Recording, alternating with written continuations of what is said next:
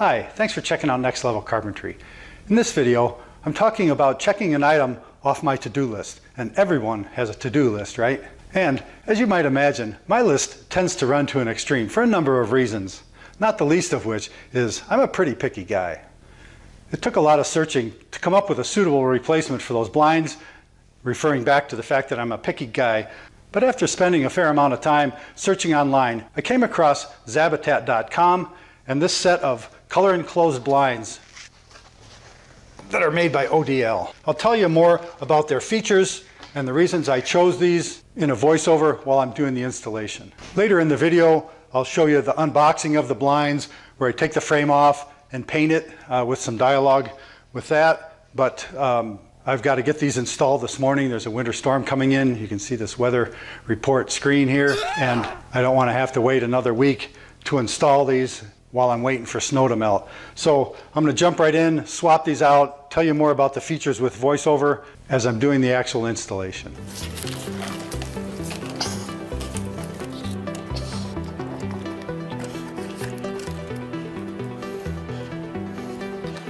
So here's the existing shades that are on my to-do list to upgrade. These shades are the ones that were installed when the home was built. And while they provide privacy with this slider,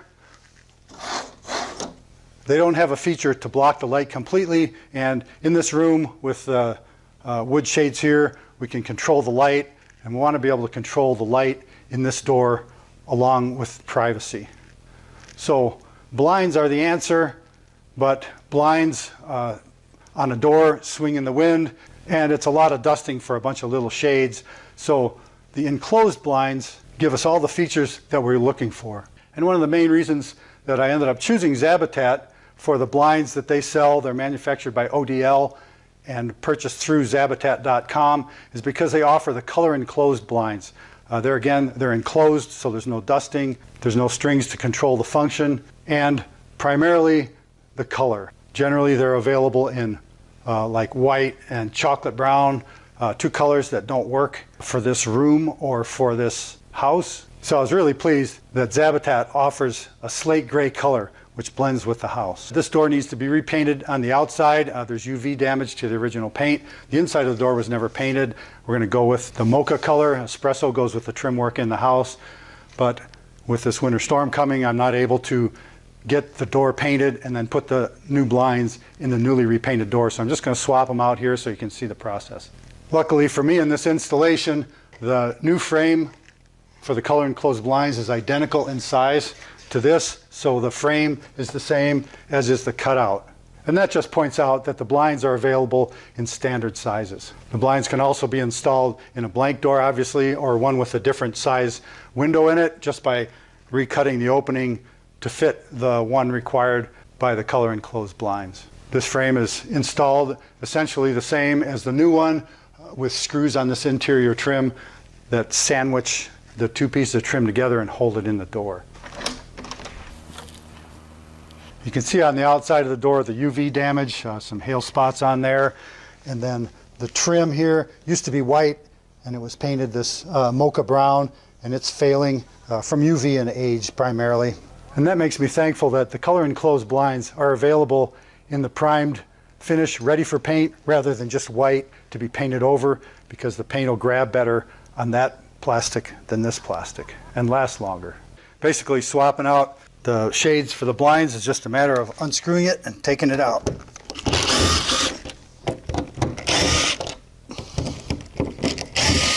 I already used an ice pick to remove all the little plugs that were in this frame originally, so I'm able to get right at the screw heads. And the light kit on the outside of this I think is stuck in pretty well, so I'm probably going to have to force it out of there.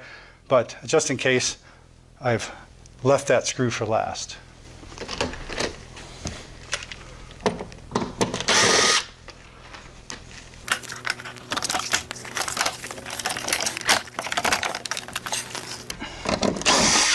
Anybody else notice that I forgot to take that screw out? I'm sorry the light's terrible in here because the camera's fighting the outside light and the inside light. But you can see what the cutout opening looks like. This is a fiberglass door that's got foam inside. They just chop these out with a router to the right size according to the unit that's going to go in. And again, thankfully, this is a standard size unit that's in here, and I'm able to replace it with a new standard size unit without a lot of fuss. With all the screws out and some caulk on the outside, it's a matter of using a putty knife around the outside of this. It's obvious I didn't have to worry about this old light kit falling out on the sidewalk. This will probably go down as the hardest part of this installation.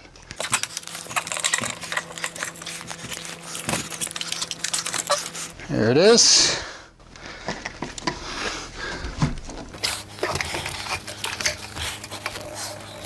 You can see how tough that was to pull out because this has a bead of special sealant in here. Put on with a caulk gun or something, I really stuck unnecessarily tight to the door. And since there's nothing inherently wrong with these shades, they still function, I'll be donating these to the local Habitat for Humanity restore, where they can serve another life.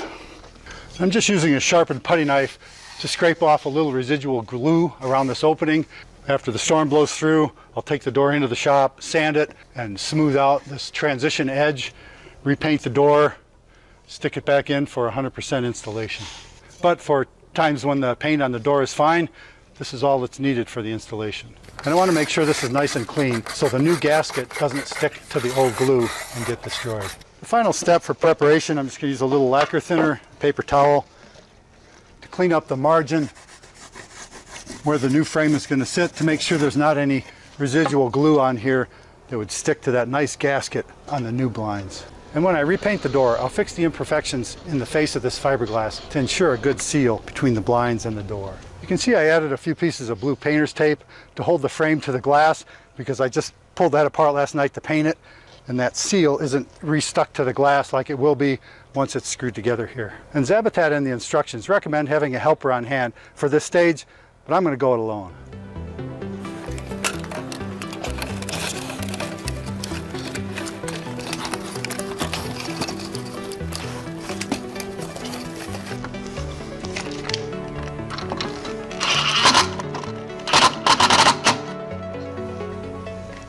So it's a little dicey until that first screw is installed to pinch these together, but after that, it's a piece of cake.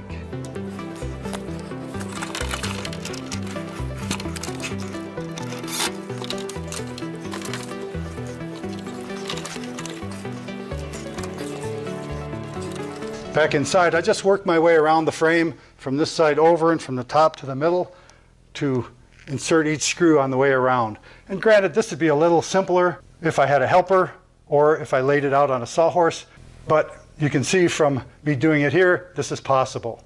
And just because the going gets a little tough doesn't mean it's not doable. I'm installing the screws one by one to keep everything lined up, and I'll go around and tighten them all uniformly when I'm done.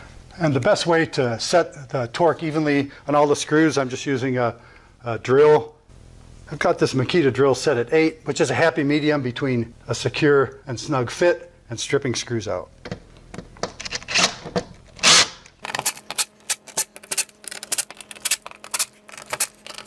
And now that all the screws are driven and torqued, I can remove the tape from the outside.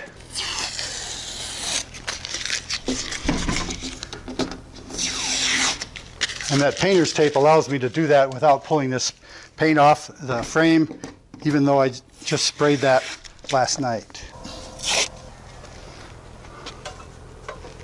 I knocked that thing with my head. So with the blue tape removed, all the screws torqued on the inside, the blinds installation is complete for all intents and purposes in this door. One last detail for installation is to remove this piece of tape by pulling it straight up. And that little red button is just stuck there to protect the blinds during shipment, and it keeps the control slider from moving up and down. Because the blinds are shipped in the fully up position, so they don't rattle around in between the glass, in case they get drugged by an ox cart during delivery. The slider slides along this little rail that's attached to the glass in a very compact little control. The blinds are raised and lowered with that slider, starting at waist height, but they lower all the way down to the bottom with a simple push of that slider. It's a very smooth operation all the way through. And the last inch of travel on that slider is what controls the tilt of the blinds. And I like the sleek, classy look of these blinds, both inside and out, because they go with the decor of the rest of the house. Once weather permits and I get the door painted, I'll shoot before and after pictures and upload those to Pinterest so you can see the transformation between the old shades and the new blinds. I'm not sure where this segment is going to fit into the video, but I've got to do the unboxing and spray the trim on the color enclosed blinds tonight. You can see it's dark out. There's a winter storm coming this week. I got to get this and a whole bunch of other stuff done before the end of the week. So I'm just going to do the unboxing now and show a little bit about the finishing process for this. As you can see, the color enclosed blinds come in a nice sturdy box. And I opened this up when it came to make sure there was no damage, which is saying a lot. This is South Dakota, and FedEx brings stuff with an ox cart here, and once in a while if the cart's full they just strap it on behind and drag it. So this is pretty remarkable that this came through this well compared to some deliveries I get.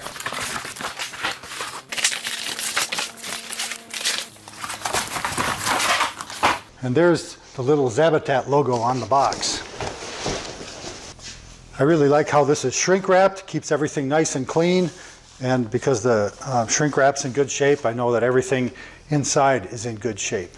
So I'll go ahead and get this opened up.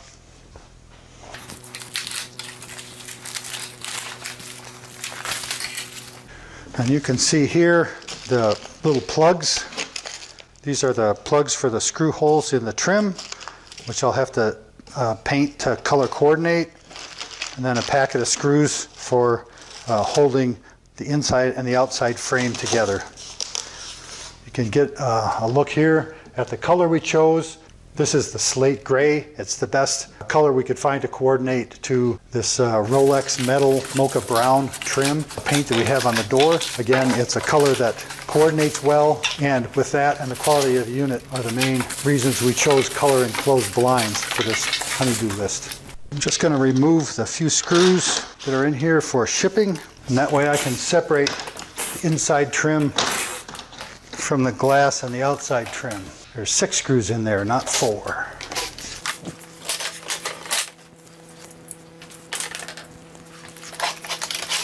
That way I can lift out the glass and blinds unit from here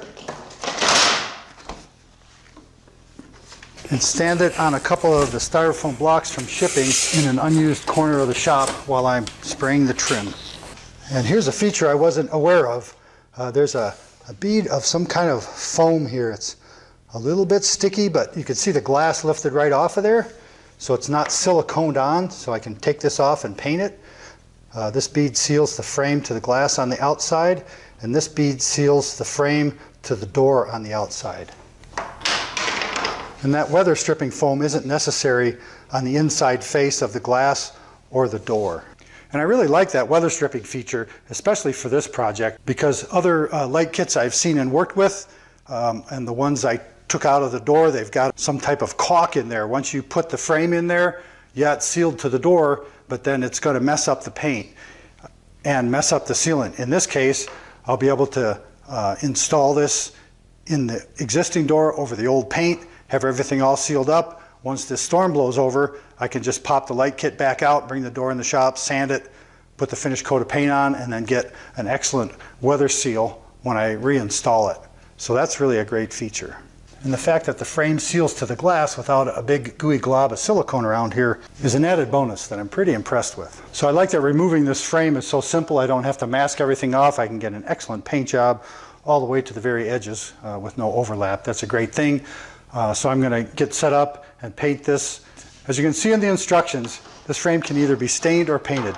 For this project, I'm painting it. I'll be using Diamond Vogel's New Cling exterior latex paint. According to my favorite painter, it has really good color retention for darker colors like the Rolex metal mocha brown that I'm using on this project. The instructions do say that using a dark color can cause heat warping and stuff, which isn't covered by the warranty, but that's a risk I'm taking because the other frame that's on there, which is inferior quality to this, hasn't had any heat warping issues. I'm going to be applying the paint with this Graco Ultra handheld cordless sprayer that I recently got, specifically for refinishing these doors. That's turning out to be a great gun. I probably should have talked to Graco and see if they'd sponsor the video, but I didn't get that done. So I'm going to get the shop into spray paint mode, squirt this with a couple coats of that paint, and then you'll see me installing it in the door. Or you might have already seen me do that in the video. I'm not sure how I'm going to link this together for the final production, but I got to get to work, get this shot, and call it a day. Well, this setup's about as low tech as you can get. I just have a footstool and a Tupperware tote underneath the tarp using the Zabitat box. I'm just going to set these frames on here, spray them one at a time, set them off to the side to dry. Done deal. Most of the time these light kits get installed and then painted in place, but because I'm painting it first and installing it second, I've got to paint all these little plugs the same color as the frame. And here's a quick tip for doing that. It involves taking a almost world famous Linz Brothers pizza box and a roll of Nashua 360 duct tape, the only stuff worth using. Just stick the tape down like this, stretch it across, and put the sticky side out like that. And the plugs can each be placed on there and not blow around while they're being painted. These little plugs are kind of made at an angle, so I'm having the angled face pretty much the same direction. These little buggers are slippery. Should have put them a little closer together or used more tape. There's always room for one more. Alcohol is the only cleaner needed or recommended for cleaning these pieces of trim. Anything hotter than alcohol will damage the gasketing that seals the frame to the door and the glass. So I just give it a quick spritz of alcohol and wipe it off.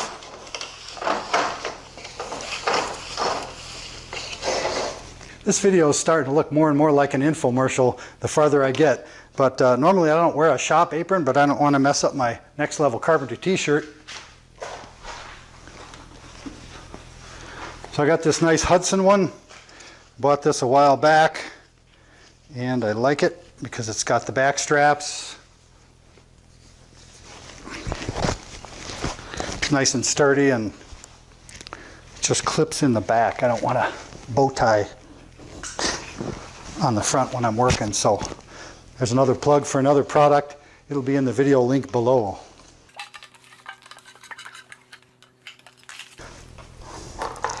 And obviously this little frame doesn't take near this much paint, but it's easier to spray with a full cup than an empty one.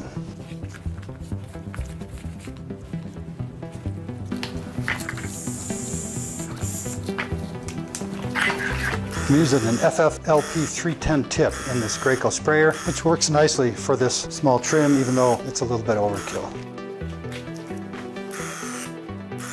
And now I just have to add extra toppings to the plugs.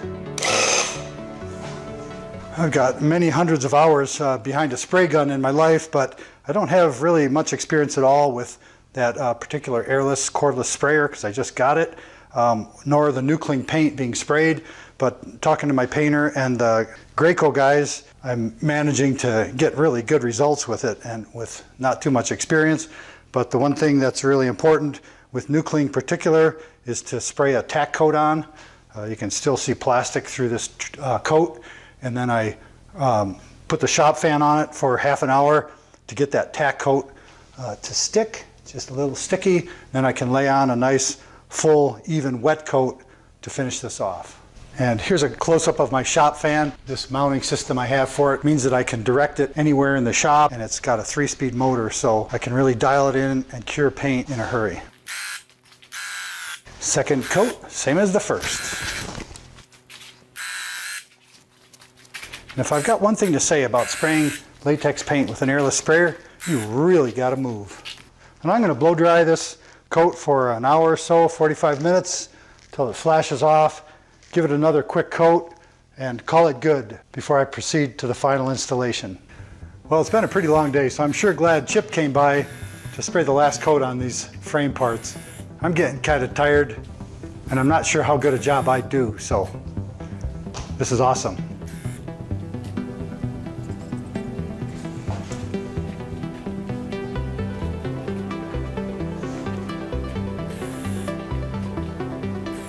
Sweet, buddy. Thanks. And I think I'll call that good.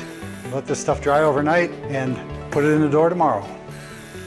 After letting the paint on this frame dry overnight, I'm able to reassemble the blinds so that I can take them down to the door for installation. There's small guide pins that help line up the outside frame with the inside frame. Then I'll redrive those 6 screws to hold this together temporarily while I take it down to the door for installation. Since I need to take this light kit back out of the door to paint the door, I'm not going to be installing the painted plugs at this time. Well, this is a bit of an awkward segue to wrap up a video with. But it should be obvious that I wasn't kidding when I talked about a winter storm blowing in, right?